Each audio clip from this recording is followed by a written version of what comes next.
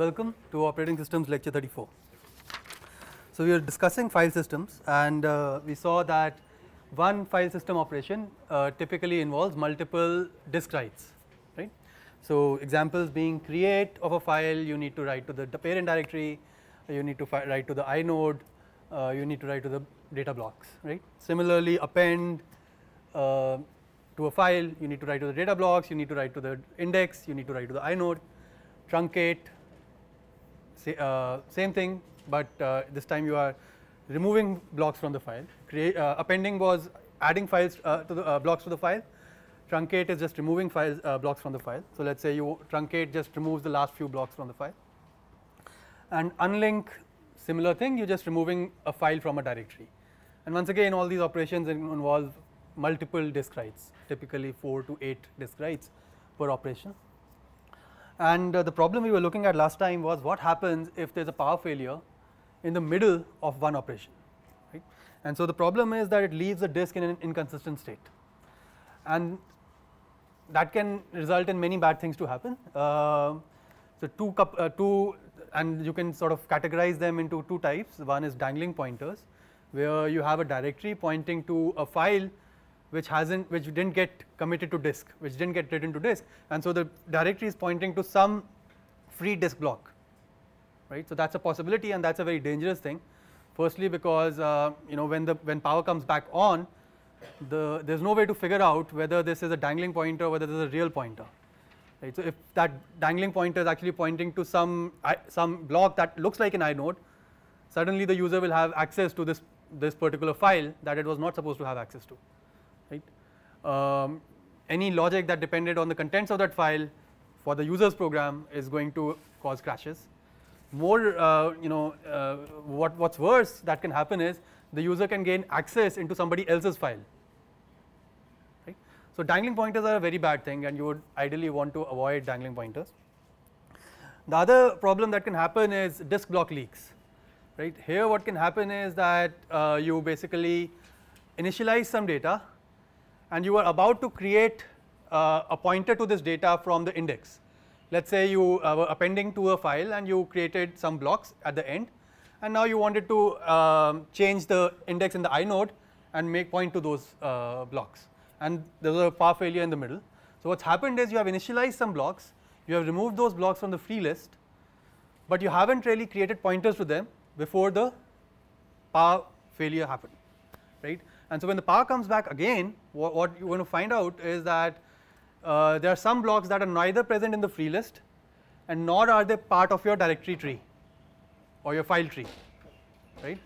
And so that's a bad thing also, because there are these disk blocks that will never be used, and if you keep doing this, if you just keep having power failures, unannounced power failures, then eventually you can have lots of leaks, lots of space in the disk that can remain unused forever, okay. But in any case, disk block leaks are less dangerous than dangling pointers. It's not a correctness problem, it's a performance problem, right. So the solution we were looking at last time was, let the file system order the writes in a way such that it avoids dangling pointers. So we say, one of these has to happen. After all, there are multiple disk writes that are happening, and I cannot make them atomic with respect to power failures. Power can go get out at any time. So I have a choice between dangling pointers and disk block leaks, and I'll choose disk block leaks over dangling pointers, okay. And so basically the idea is that I'll order the writes to the disk such as I'll avoid the dangling pointers, and which basically means that when you're adding something, for example, I'm creating a file, I will first create the file, or I'll first initialize the data blocks and then create a pointer into the index, right. So this way there will never be a dangling pointer, because the index pointer will only be created after the data block has been initialized. In general, whenever there's a data structure like this where block A is pointing to block B, then you will first do this and then do this.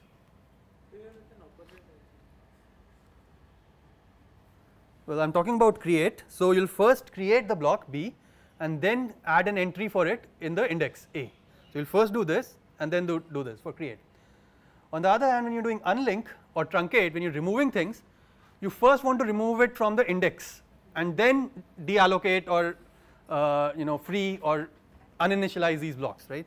So if I am doing unlink or truncate and I have a structure like this, then if I deallocate this first, then I have a dangling pointer. So it's better to first write to A to remove that pointer and then deallocate B, right. So you will first do A and then B in this case, right. So first I have written it in the other way actually. So yeah, this is a mistake. So first child or data and then parent or index, and first parent and then child or data, right. So that's okay. All right. Okay, so that's actually but in all this discussion I am assuming that all operations have to happen synchronously, which means I'm assuming a write through behavior, right. I'm saying that if I make an operation, it should go to the disk, because after all immediately, because if I'm writing my code I'm saying update the index, then update the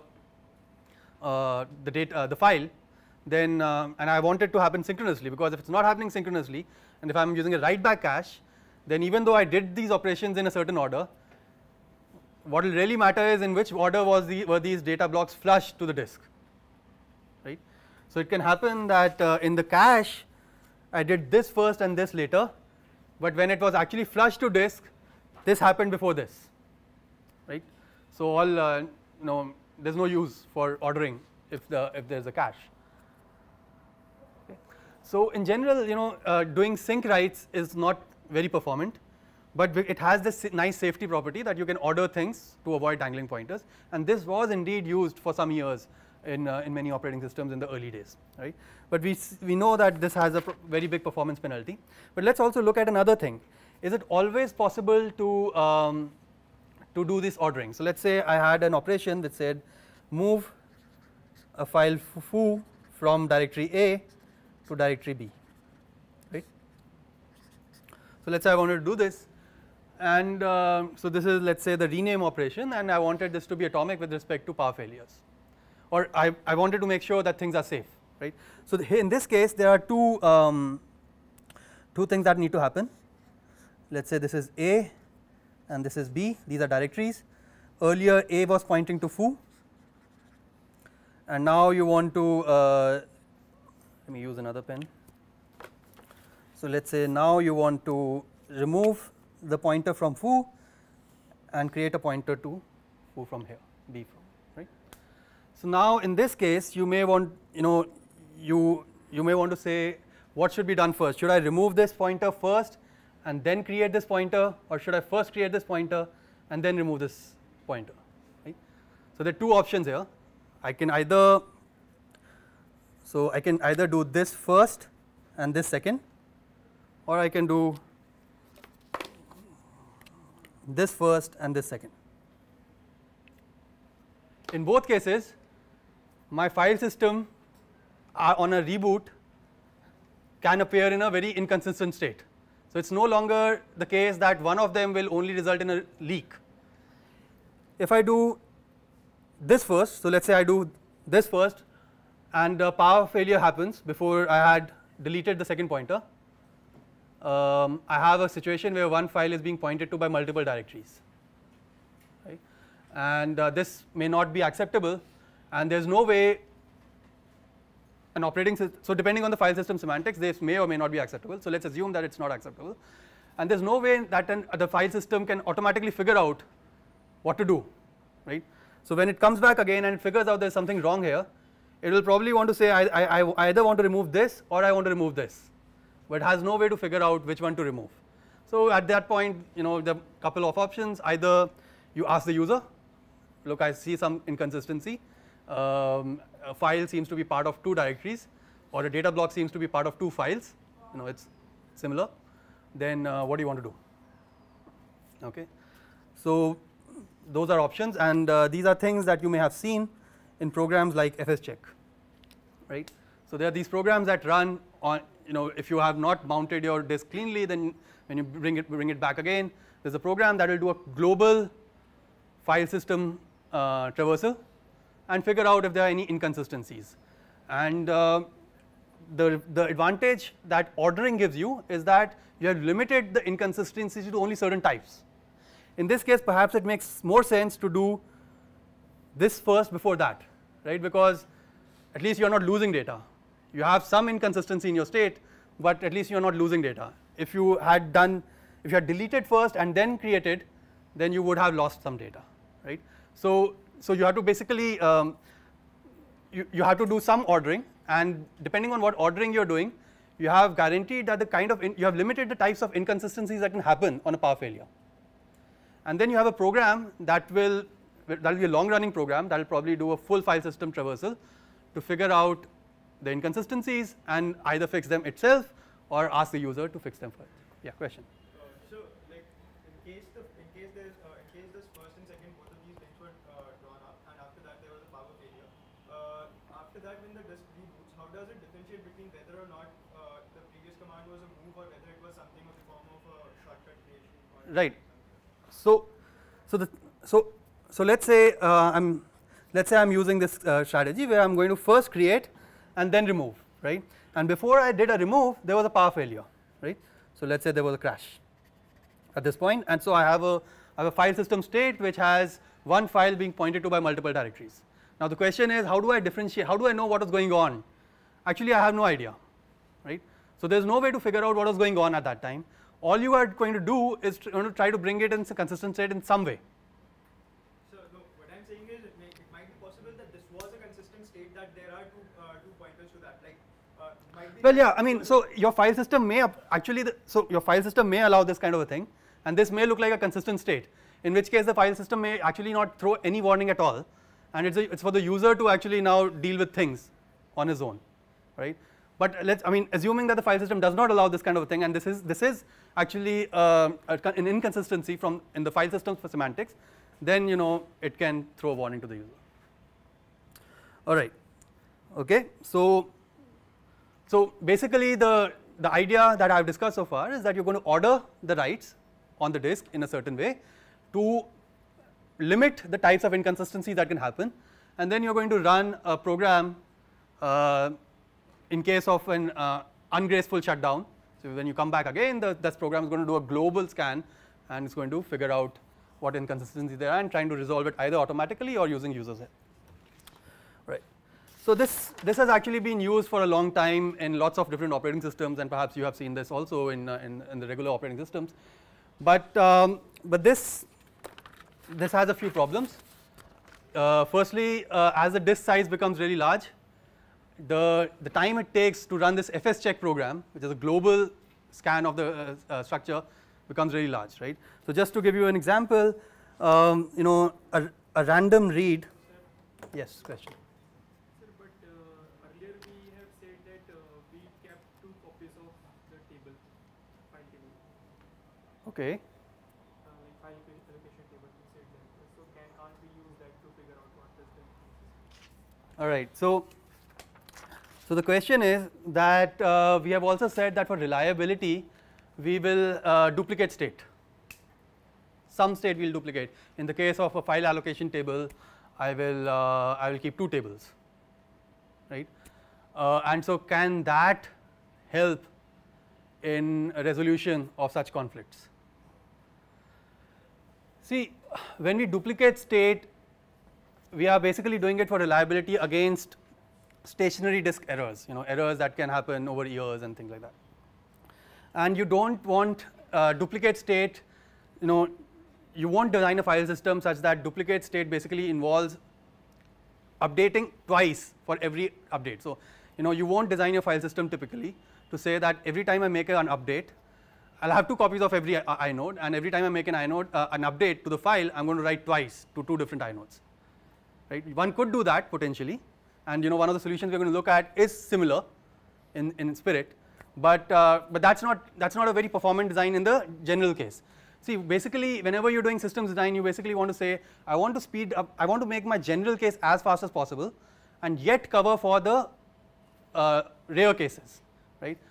It's a bad design to actually slow down your general case to take care of rare case, and if you're doing that, then that's that's basically an example of that. All right. Okay, so recall that a random read takes 10 milliseconds, right? And so basically that means that if I was to do FS check, then the time it will probably take me to do a full FS check would be somewhere like number of inodes, which is representing of number of files in the system, and let's say each inode is taking one random read, so you're going to take n inodes by 100 seconds, right? So you can do 100 inode reads per second, so depending on the number of files you will do n inodes upon 100 seconds, and that's really slow, right? If you have thousands of files, that's easily an hour right there. As a data point, FS check takes around 10 minutes per 70 GB disk with 2 million inodes. Right. So clearly, in doing so, instead of doing a random read per inode, the better thing to do would be, if you're actually doing a full file system scan, the better thing to do would be do a sequential read to read up all the inodes into memory, and then do your traversal. Right. But even if you're doing that, so this is the optimized statistic. So even if you're doing that, a disk which is roughly 100 GBs takes tens of minutes, right? A disk that's terabytes will take hours, and so on. And so as the disks started to become larger and larger, this idea of doing an FS check on a reboot started becoming less and less practical. All right. Okay. So I'm going to discuss another method to be able to do this cache recovery. But before that, let's also discuss. So we have discussed one method, which is ordering, and with synchronous writes. By synchronous writes, I mean write through cache. Right. So whenever I write straight to disk. There's no write back going on. The other thing about synchronous write is it's very slow, right? So let's say I just imagine that you were to untar a tar file. So and let's say the tar file has 1,000 files inside it. So just untarring a tar file requires creation of 1,000 inodes, and creation of each inode, if it's a sync write, is going to take 10 milliseconds. So 1,000 inodes will take 10 seconds to untar one small tar file which has 1,000 files only, right? So sync writes is not very practical. On the other hand, if you had a write back cache, it would have done this whole untar operation in almost 0 milliseconds, or less than a millisecond basically. So you want write back, and so the way this is done, if you wanted to implement ordering with write back cache, you would make the updates in the cache, but also store in the cache in memory the ordering dependencies between disk blocks, right? So let's say I wanted to do a create. I'll first write to child inode, initialize it, and then write to parent inode, right? Parent directory inode, let's say. And so let's say these are the two things I have to do. There are a few other things that's to be done, but let's say there's these two things to be done. You have to write to the child inode, and then you have to write to the parent inode. So what you will do is you will do these writes in the cache, but you will attach some ordering number to these. So for example, you will say that this should be done. There's an ordering dependency between the second block and the first block. So the second block should be flushed only after the first block is flushed to disk. So at the time of actually doing the replacement or flushing or writing it back in a bunch, you're going to make sure that the things are ordered. Okay. So for example, you have multiple disk blocks. Let's say this is A's disk block and this is B's disk block, and let's say A and B are directories. Then if I say move foo A/foo to B/foo, and I want to make sure that creation happens before unlink, then I'll say that I'll draw an edge from B to A, saying that B should be flushed before A is flushed. Right? Creation should happen before unlink. Right? On the other hand, let's say after that somebody executed a command called mv b/bar to A/bar. So somebody executed yet another command, and so this time you wanted to draw an edge like this. Right? This time you are moving in the opposite direction, so you basically want to you're going to first create a link in bar and then remove the link from in A and then remove the link from B. Right? This time you basically want to say that this should happen before this. Right? And here's an example where this dependency graph could have a cycle. And if it has a cycle, then at the time of flushing it back to disk, it's unclear which one you should flush first. Right? Let's say you flushed A first, then you have lost. It's possible that if there's a crash that happens after you flushed A, then you may have lost the link to foo. Right? So foo's contents may have been lost. On the other hand, if you flush B first, then bar's contents could have been lost. Right? Okay. So here's a cycle. So how do you resolve something like this? Take the order what is to be updated in A and what is to be updated in B, as in not just the whole update of A and then the whole update. Okay. So here's a suggestion. I'm maintaining ordering at block granularity. I'm saying this block should be committed to disk or written to disk before that block.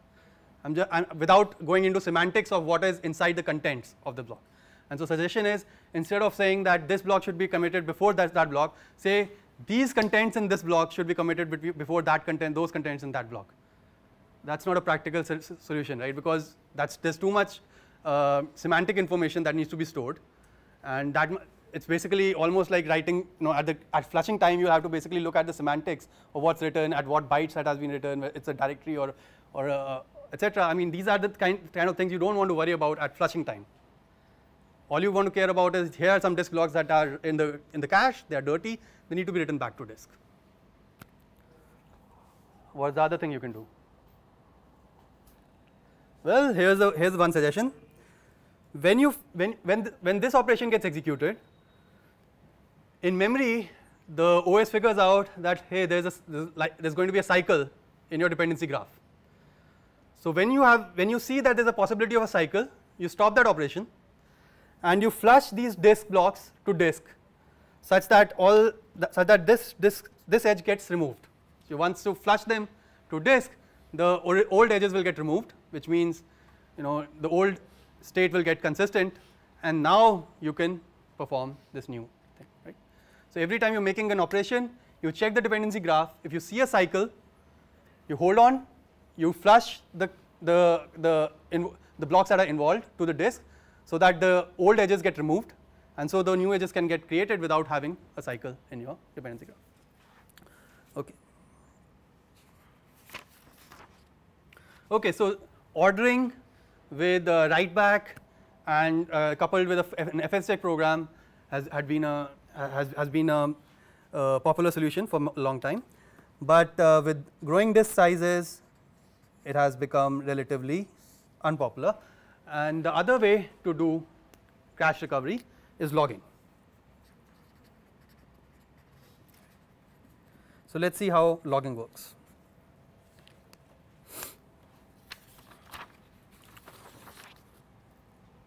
All right. So the idea is that, let's say there's some system call, let's say there's create, and it's going to do write to block 10, then 100, and so on, right? And that's it. And you want to make sure that these operations are atomic with respect to power failures. So there's some operation that's going to have multiple disk writes, and you want to have them atomic with respect to power failures. Here's one way you could do it. Each time you see something like this, you basically don't write the disk blocks to the file system at the time at this point you keep recording these operations in a log. So basically start logging, you maintain a separate data structure called a log on disk, and each time you want to write something, you basically log this operation. So you say that I want to write to block 10 with these contents, and you put that in the log. When you put it in the log, you're basically saying you're basically indicating your intention that you want to write to this disk block. You are not actually written it to the disk block, right? So you log each operation, log each write, I should say, to log, right, to disk. Okay. After you're done logging each of these writes, you append a commit record to log on disk, right. So you basically first write that I want to write to all these blocks, and then you append a commit record to the log on disk, all right. And your operation is complete only after the commit record has been written. If there is a power failure before the commit record has been written, it is as though none of these writes have ever happened. If there is a power failure after the commit record has been written, it is as though all these writes have happened. Okay. So let's see, I have a disk. Let's say I was to draw the disk data structure.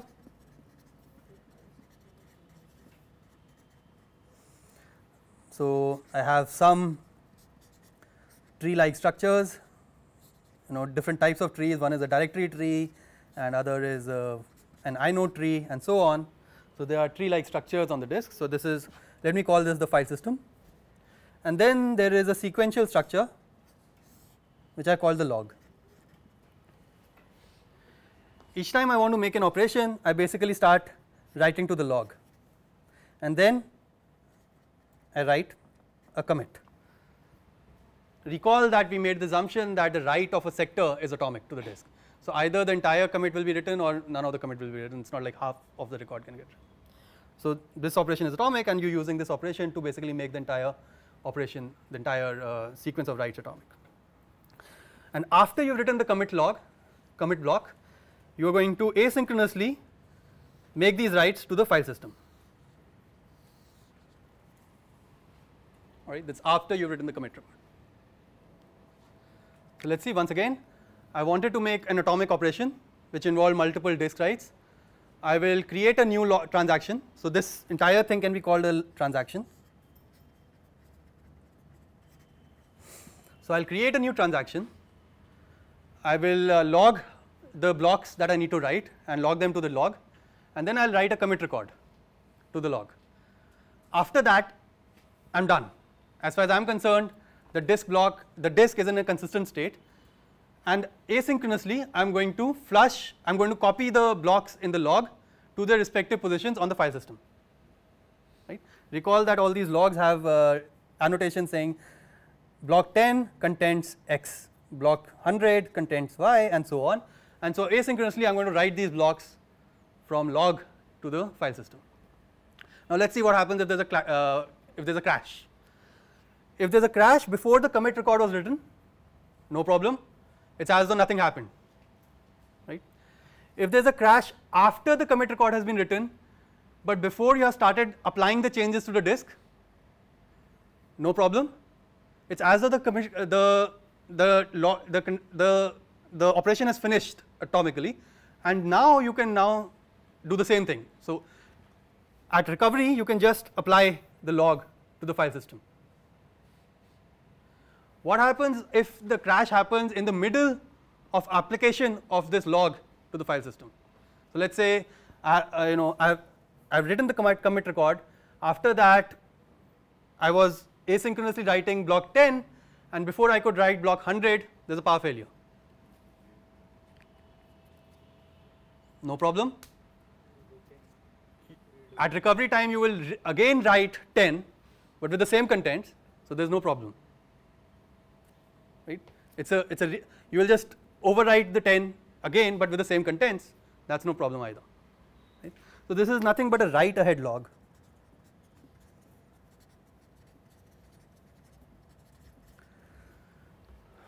okay, where whatever you want to write, you write it to the log first, and you keep doing this, and then you write a commit record. After that, you actually push all those writes asynchronously to the real file system. So we are all convinced that this will ensure consistent state even across random crashes on the in terms of power failures.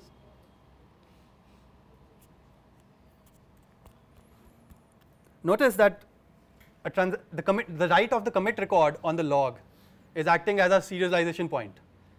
If a power failure happens before the commit record, it's as though the transaction didn't happen at all. If the crash happens after the writing the commit record, it's as though the transaction happened in completion. Even if there's a crash that's happening in the middle of your application of the log to the file system, it's still consistent. Right? This data structure of the file system plus log will always remain in a consistent state. There's no inconsistency that can happen. Okay, all right. So how does one write code to do this? Let's say I have a syscall like create. I'll just say begin transaction, then write, read, etc., and then I'll say commit transaction.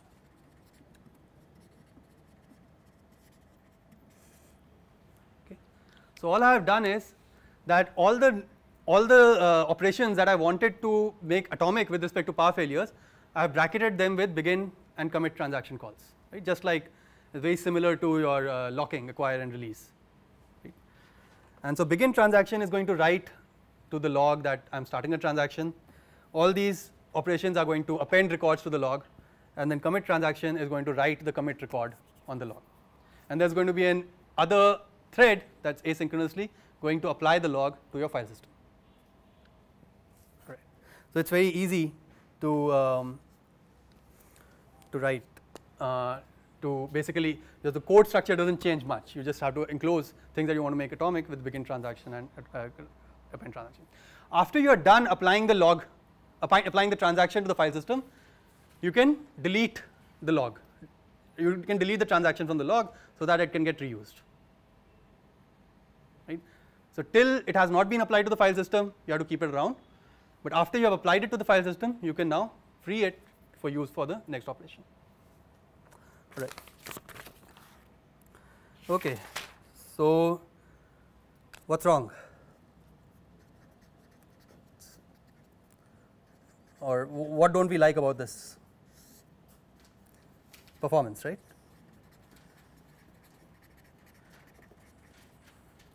What are some things that are happening? Firstly, everything that I need to write twice. I need to write first to the log and then to the file system. So every operation basically has a 2x overhead in some sense, right? So 2x writes. Okay. The second thing is I log whole blocks even if few bytes written.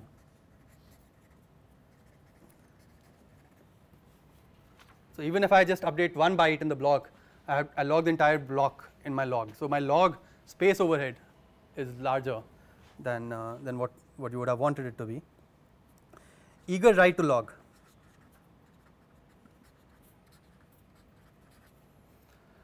I'm very eager to write to the log.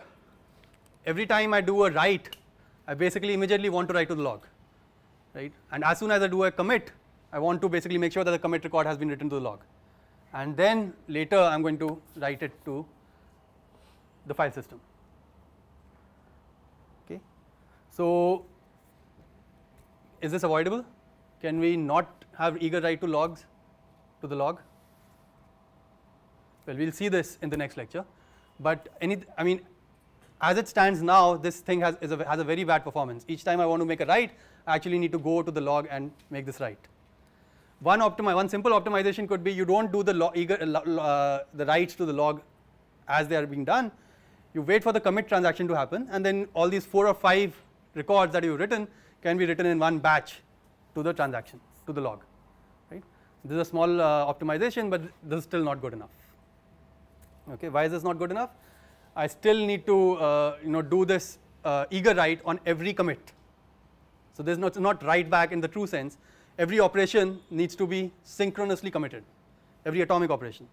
I would have wanted that even atomic operations can be written back using a write back cache, right. I want my write back cache to have more freedom in or more batching than just 4 or 5 disk operations. Okay. All right.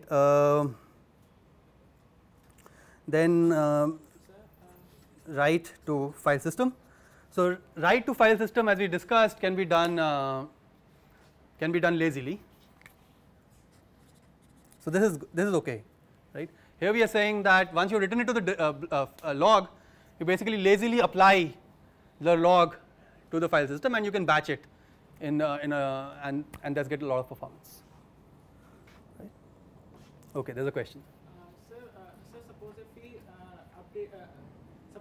update the log after every 4 or 5 operations and whenever there is a commit.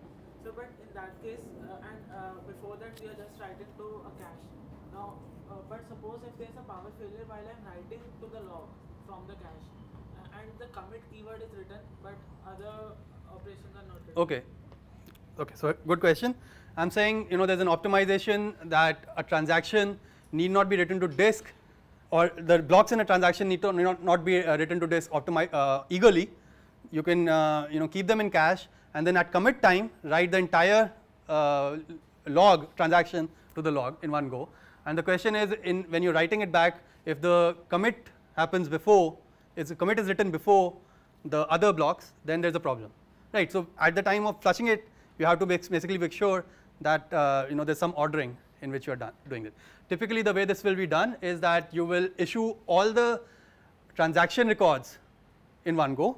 So all the transaction records happen in one go, and then the commit record happens in a second iteration. So in that way you have 2 sequential writes to the disk, right. So you waste 1 full rotation. Assuming that the log is written sequentially, you first make 1 sequential write to write the entire transactions blocks, and then you make 1 sequential write to write the commit. And just to make the ordering, you have to do 2 instead of 1, so that the disk doesn't reorder them internally. Modern disk interfaces allow you to specify that here are 5 writes, but make sure that this 6th write is after this all these 5. So that way you can even avoid this extra overhead of multiple writes. Okay, good. Okay, so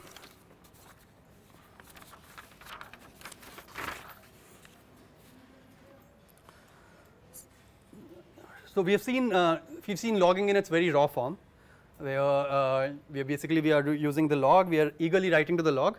We are logging the whole blocks, and eagerly in the sense at commit time.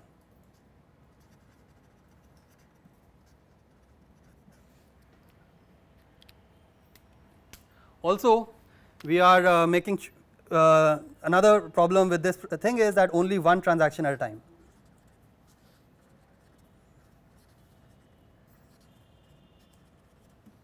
Right. Why is this true? Let's see. Let's say I have this code, begin transaction, and then I start writing something, and then I commit transaction. To ensure atomicity across between multiple accesses to the file system, the way I have discussed it so far, you basically want to make sure that only one transaction is active at any time. If the multiple transactions active at any time, then there are more problems to be dealt with. Right. So the way we have discussed it so far, there's only 1 transaction that can be active at any time, and that in itself is a very big performance problem, because if there are lots of users running lots of programs to completely different parts of the file system, they get serialized because of this common log across the entire file system. Right. So not a good idea at all. All right. So let's see how we can fix it, and I'm going to look at the ext3 file system on Linux.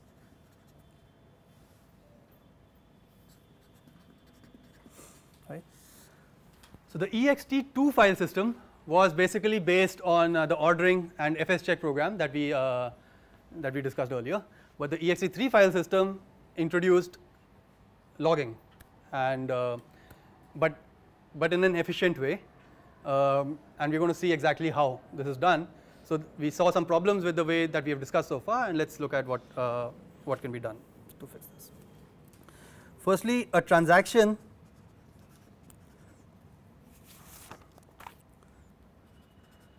is not one operation but multiple operations.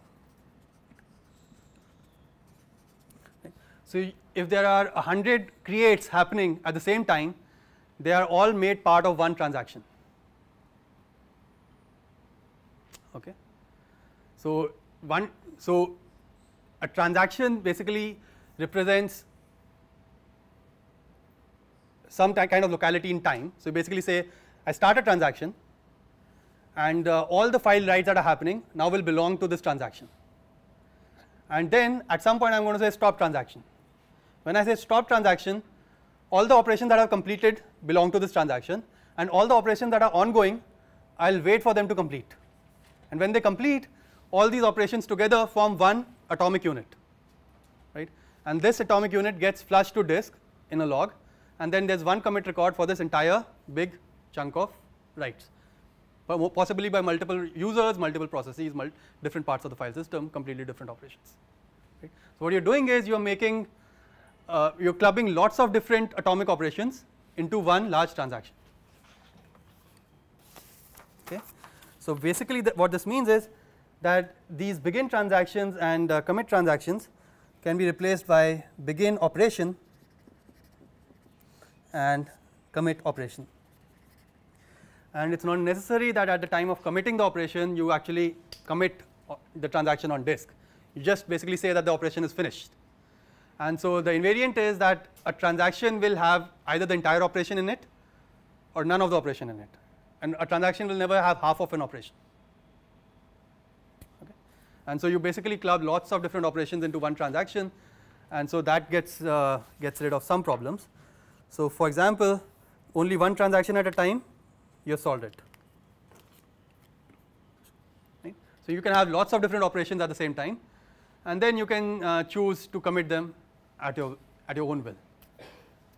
How do you choose when to commit a transaction? You can say every 5 seconds, every 30 seconds, completely reasonable choice, right? So for example, modern operating systems don't give you any guarantee about if you're writing something whether it's actually persistent on disk or not, but every 30 seconds, let's say, the transaction will get closed. And so because the transaction got closed, it will get written onto the disk, and at that point you can be sure that the data, whatever you wrote 30 seconds ago is very likely on the disk now, right? So this interval, so you can just choose to close the transaction at will whenever you like, and when you close the transaction, at that point you make sure that all the operations that started before the close of the transaction will get committed on disk, right? So you fixed this. You also fixed eager write to log. So now you can, because you are using a transaction worth of 30 seconds of writes, you can actually batch all of them and write them all together, and so it's not an eager write of log to log. You actually, instead of writing 6 operations, you're writing 6,000 operations together to the disk. So that's much more efficient.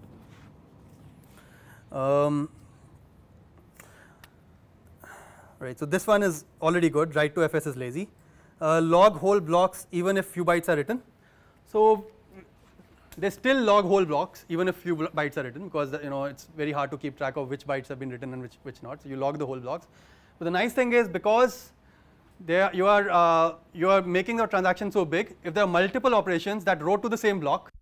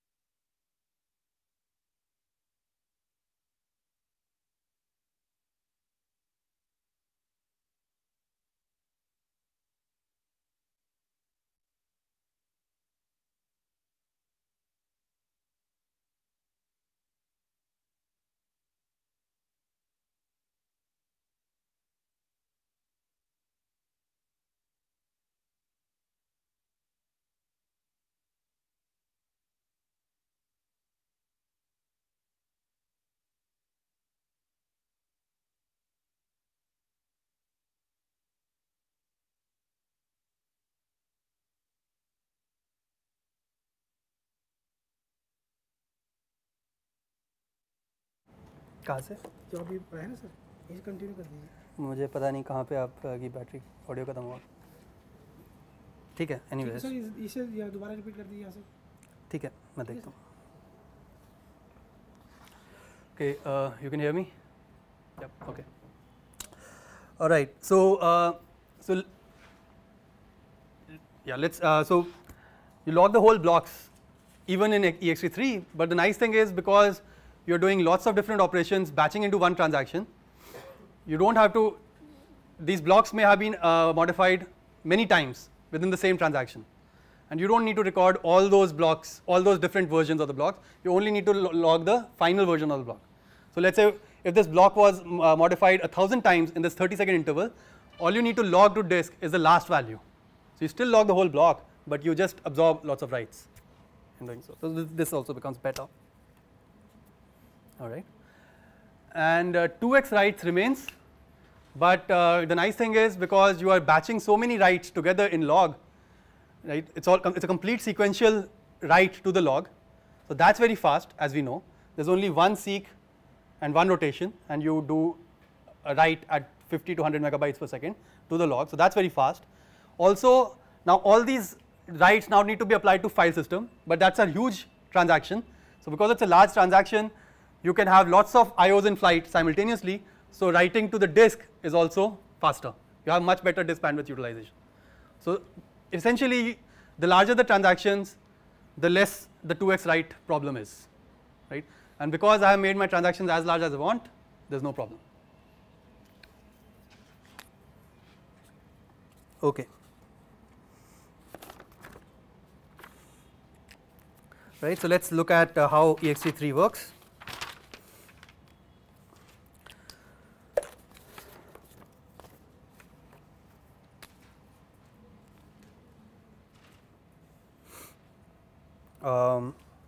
So let's look at an ext3 transaction.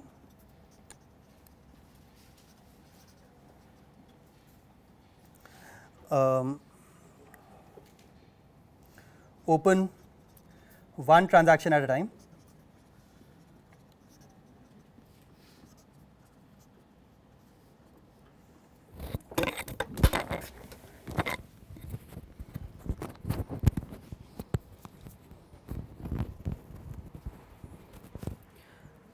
On start op, add the op to ongoing transaction.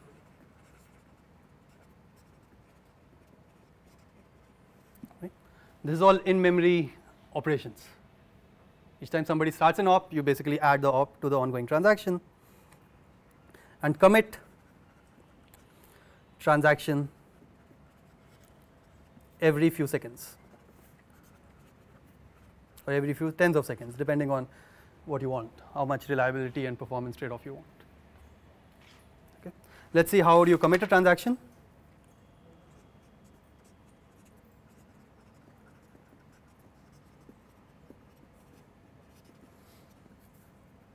Okay. Firstly, open a new transaction. So when you are committing a transaction, you basically say that all new ops will now belong to the next transaction. So you basically first close your current transaction, which basically means any operations that are happening after this point will now belong to the next transaction. Okay. Mark this transaction as done.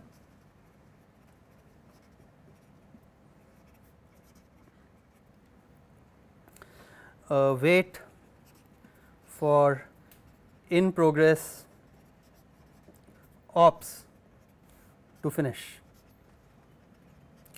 So there could be some ops that have started but have not yet committed or haven't stopped, finished.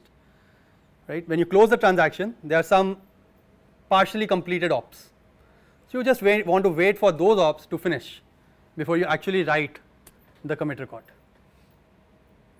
So that's how you're basically maintaining atomicity, right?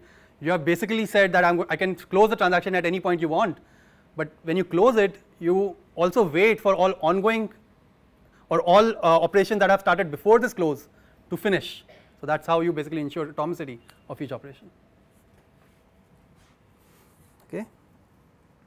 Then write descriptors. So descriptors are basically these blocks which contain meta information about which block and etc., which block, which version number, etc., and then what's the data, right? Descriptors and blocks to log and wait, right, and then write the commit record.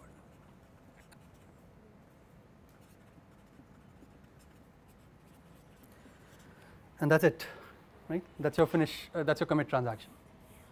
And then asynchronously, you are going to write the contents or whatever the log is saying to the file system. Okay. Allow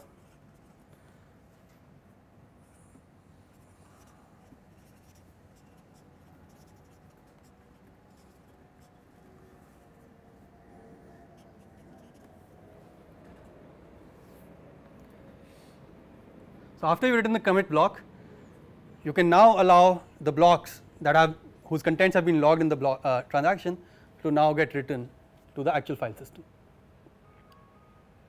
Okay.